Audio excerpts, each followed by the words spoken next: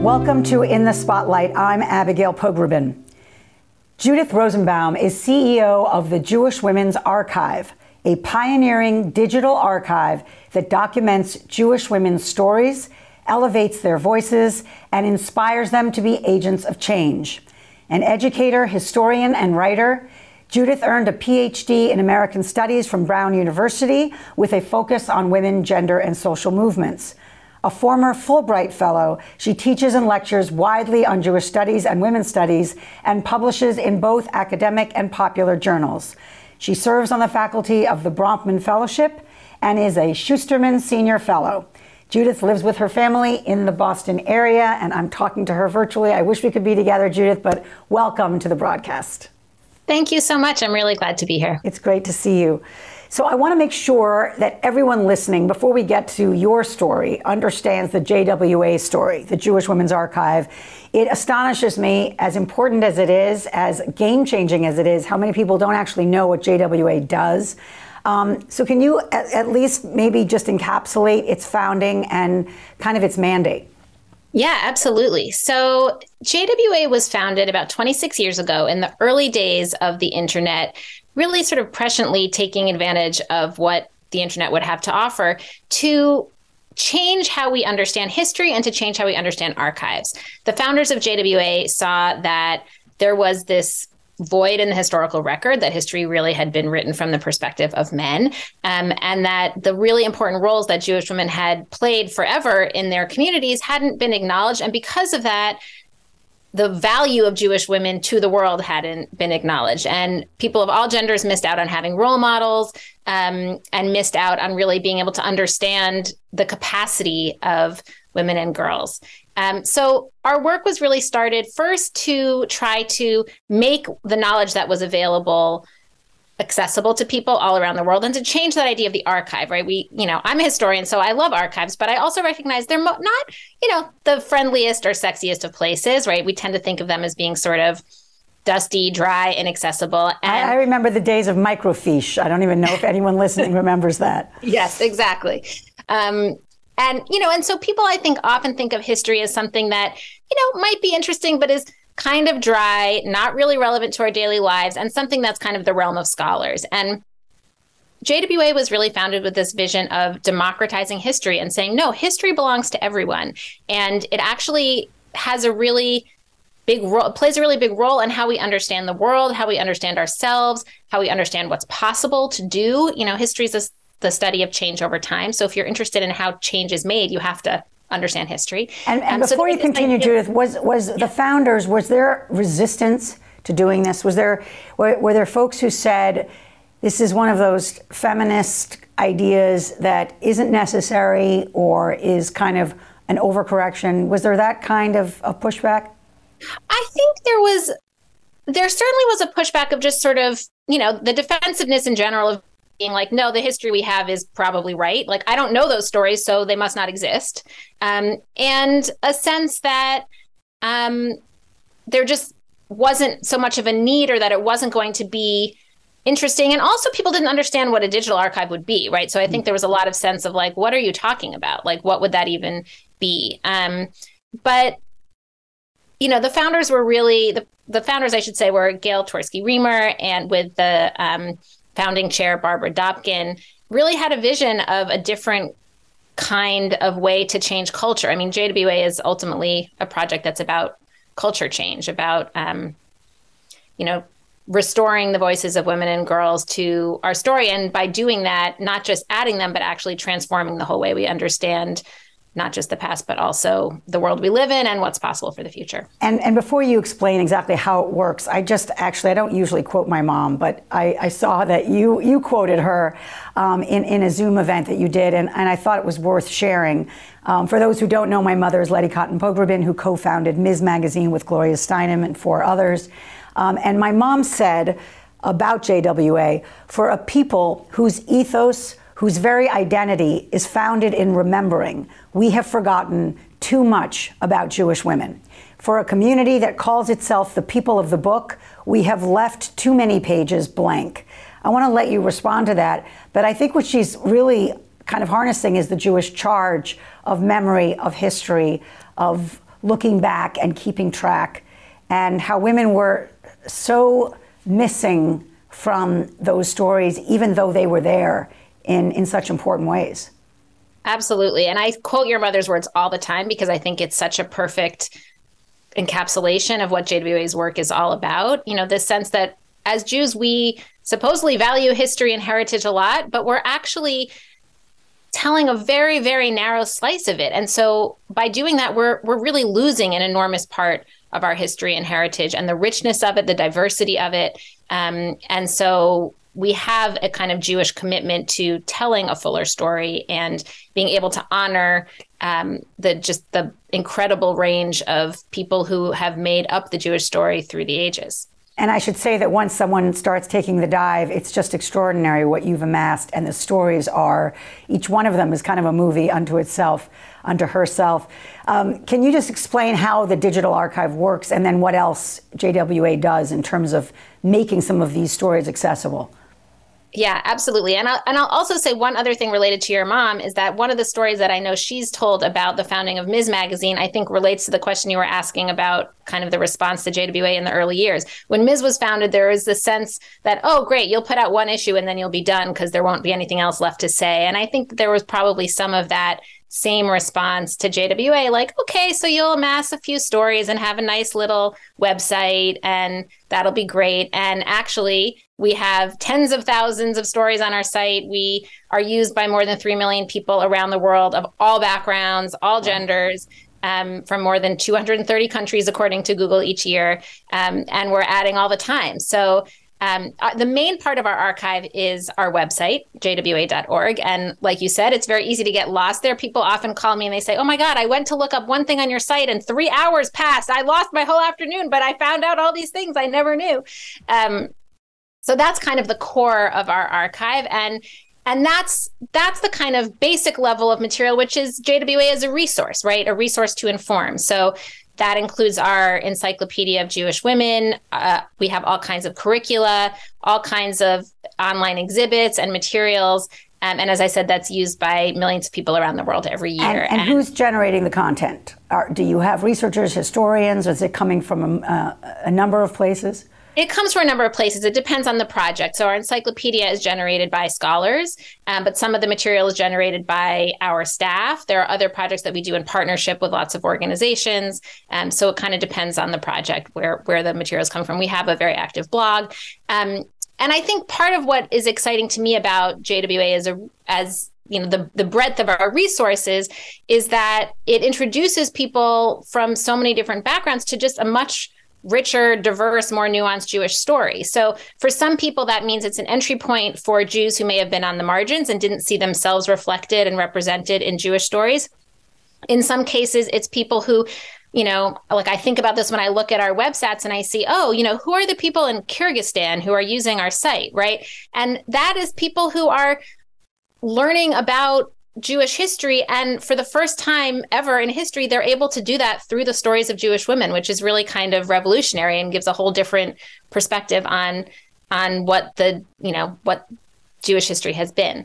So that's one level of our work. Another level is our programs, which are really meant to engage people in meaningful, substantive conversations about Jewishness and gender and to shape the kinds of conversations that are happening in the world and in institutions, both within and outside of the Jewish community. So some of that work happens through things like our podcast, our blog, our social media, our virtual programs, which have been almost weekly and very popular since the beginning of COVID. They're fantastic. And you can see all those. If you go to the website, all of this is available. You see how to get to the podcast, how to get to those conversations. Am I right about that?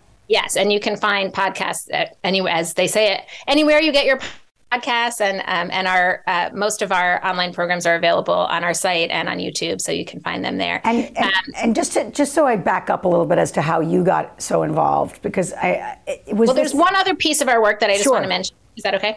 The last piece of our work, which is the kind of the newest piece, is the training that we offer, and that is our work to empower women and girls and train a new generation of Jewish women to see themselves as leaders and history makers in their communities. And our Rising Voices Fellowship, which is our teen leadership program, which now has almost 150 graduates they start in high school, and then, the graduates now go through college and beyond. And we're really, teaching them and giving them skills to take on leadership in their communities and to understand themselves as history makers. So that's been a really fun and exciting part of our work. And also one of the things that teaches me the most as I learn from our younger leaders.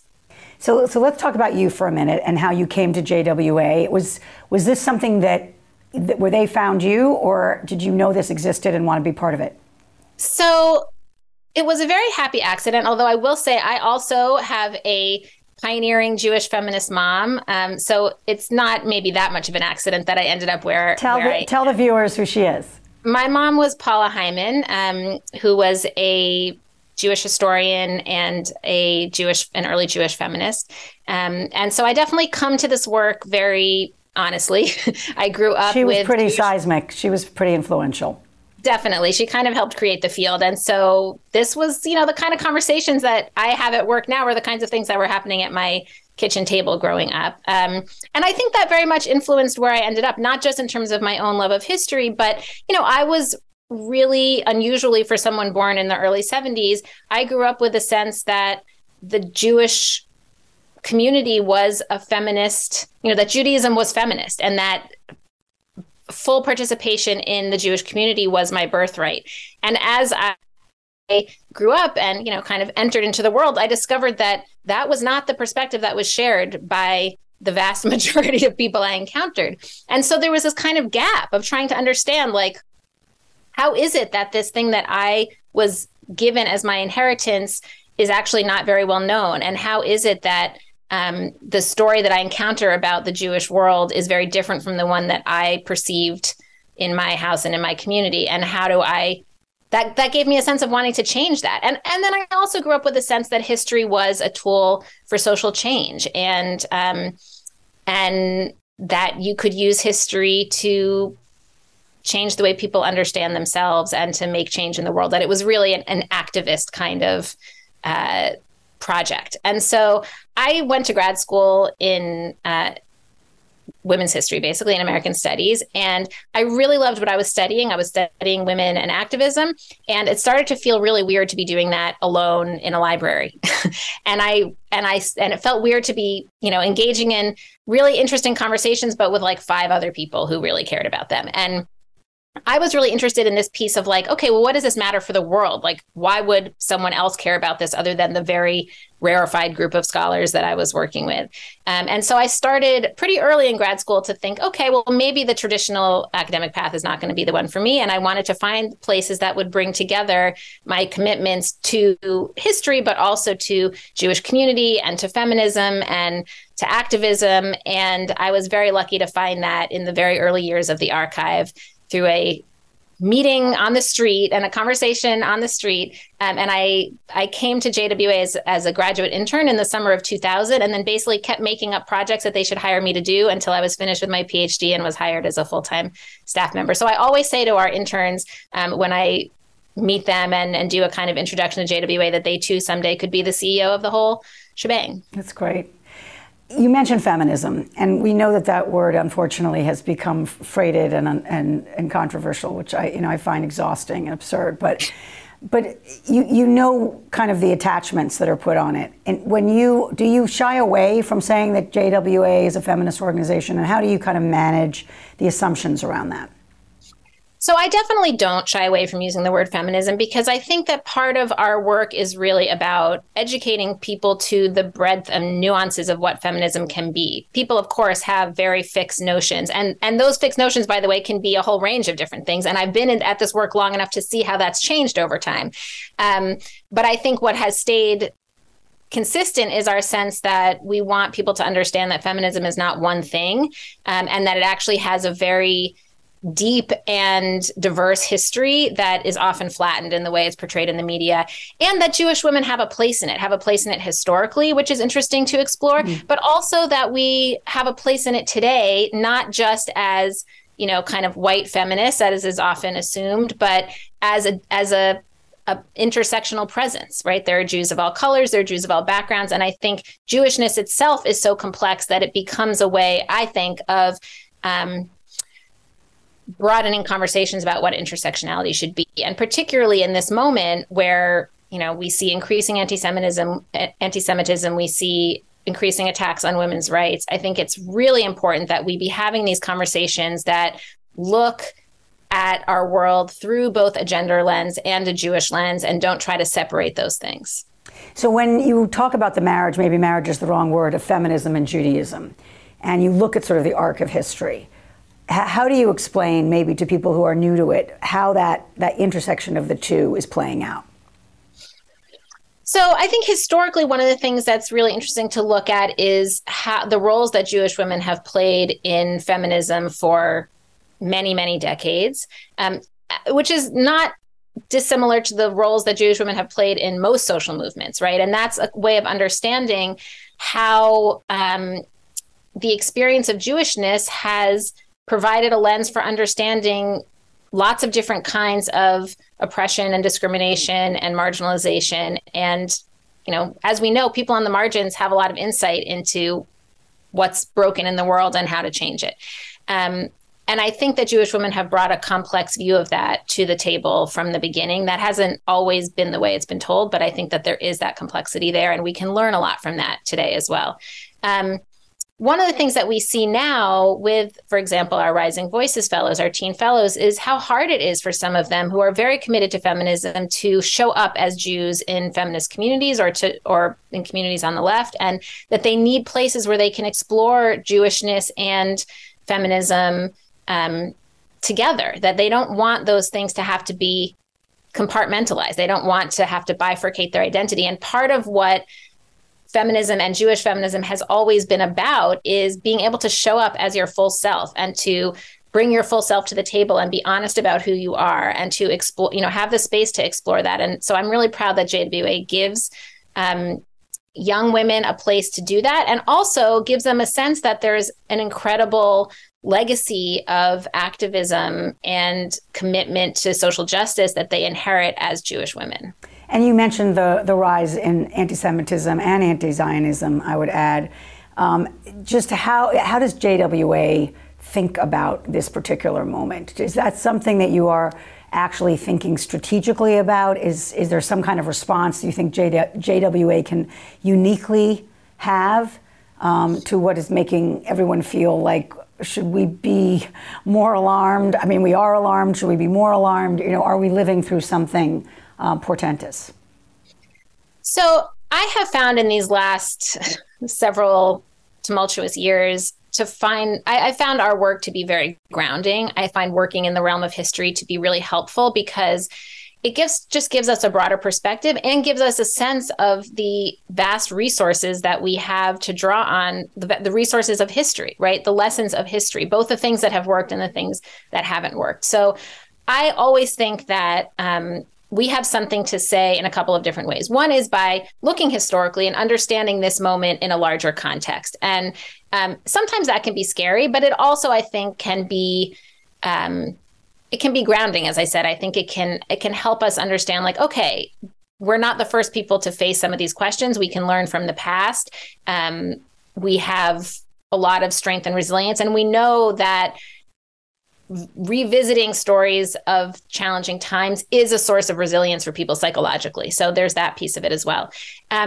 I think also one of the things that JWA offers, and why I feel like our work is so crucial in this moment, is, this is a moment that lacks nuance. I think, unfortunately, social media has a lot of wonderful things to offer, but it is not a place of much nuance. Complexity. There's not much room for complexity. And I think what JWA does, so one of the things we do so well is to offer opportunities for nuanced conversation and to say, okay, let's get out of this particular moment. Let's look at the broader context. Let's look at things historically. Let's open up those kinds of conversations and bring in different perspectives. That's part of what having a more diverse historical record allows us to do. It it kind of offers a bulwark against flattening the narrative. That's what our work is all about. And that's, I think, very much what's needed in this moment. And when you look at, I'm sure you've read as much as you can absorb of what you offer in terms of portraits and stories, but can you single out even just a couple of people who are not necessarily the Emma Goldmans and the Ruth Bader Ginsburgs, women who you think some of us have missed, that JWA highlights in a way that's really refreshing and educating? Yes. Oh my gosh. Well, here's where it's very hard to limit, but I'll try to name a few off the top of my head that, great, that I've been coming back to in the last few days. So one is Osnat Barzani, who was a Rosh Yeshiva, the head of a yeshiva in 17th century Kurdistan. Now, that is not something most people have heard. And I think it challenges a lot of what we think we know about women's roles during that time and women's roles in religious spaces until the modern period, right? And this past year, we were celebrating 50 years of women in the rabbinate in America. But then you look at somebody like Osnat Barzani, and it throws all of that into question. Like, okay, if there were women who were doing these things in the 17th century, why do we not know that? And how would knowing that changed our whole sense of what women could do? So that's one that kind of blew my mind when I first learned about her at JWA. Who else? One of my colleagues who was a basketball player always talks about Senda Berenson, who was the founder of women's basketball. I don't think most people assume that a Jew was involved in that, but it's great for the sports lovers among us. I really enjoyed learning about Sarah Rodriguez Brandon, who was a multiracial Jew in the late 18th, early 19th century, born in Barbados to an enslaved mother and a free Jewish man who purchased her and freed her brother. And she went on to become one of the very much part of the Jewish community in Suriname and then in London and then in New York. And unfortunately died very young in childbirth, as many women did at the time. But again, knowing that there was a Jew of color who was a prominent member of the Jewish community at that time in this kind of global Jewish world, I think challenges a lot of our assumptions. I was reading recently about Bidi Sarada Gordon, who worked in Japan as a translator and helped negotiate the Japanese Constitution in 1946 and added in language about women's rights to the Japanese Constitution. So there are all these kind of both, public leadership roles and sort of through the back door kinds of leadership roles. And you mentioned Emma Goldman, and I will say, yes, she is one of our better known people on the site. But what I will say about even covering someone like Emma Goldman is there are a lot of people who celebrate her as, a kind of radical and assume that she kind of rejected her Jewishness because of the, kind of her anarchist ideology. But the truth is she did a lot of lecturing in Yiddish. She compared herself in her memoir to the biblical figure of Judith. I think looking at her through a Jewish lens also gives us a different perspective on politics, on, women's global activism. And so it's fun to be able to re-engage with her in this context as well. And you've mentioned more than once women rabbis, which obviously is within our lifetime, which is kind of incredible that we now take it for granted. My rabbi is Rabbi Angela Buchdahl, whom I know you've interviewed and featured on JWA. But yes, how do you see this isn't just history, this is ritual changing, liturgy changing, Jewish engagement changing. Like, where do you see history actually affecting Judaism, observance? Yeah, that's one of the things, the example of women rabbis is such a great example of why it matters for women to be included, because we see that when you have women as rabbis, it's not just that, okay, now there's a woman on the Bima leading services. It changes every aspect of Judaism because they bring their perspective and their life experience. And that leads to new interpretations of the Torah, new ritual, new understandings of community, new understandings of what even the rabbinic role is, and a desire to reclaim different kinds of practices and different kinds of, foremothers. So it changes everything. And I think that that's just a microcosm of what happens when you include women both in roles publicly, but also even just in the story of history. It doesn't just add to the story, it actually changes the whole thing. Judith Rosenbaum, thank you for all you do, and I hope everyone will go to the site. It's jwa.org, am I right? That's jwa.org. You will see Judith there, all her partners, and incredible stories about incredible women that will inspire and teach you. I'm Abigail Pogrebin. So good to be with you for In the Spotlight. See you next time.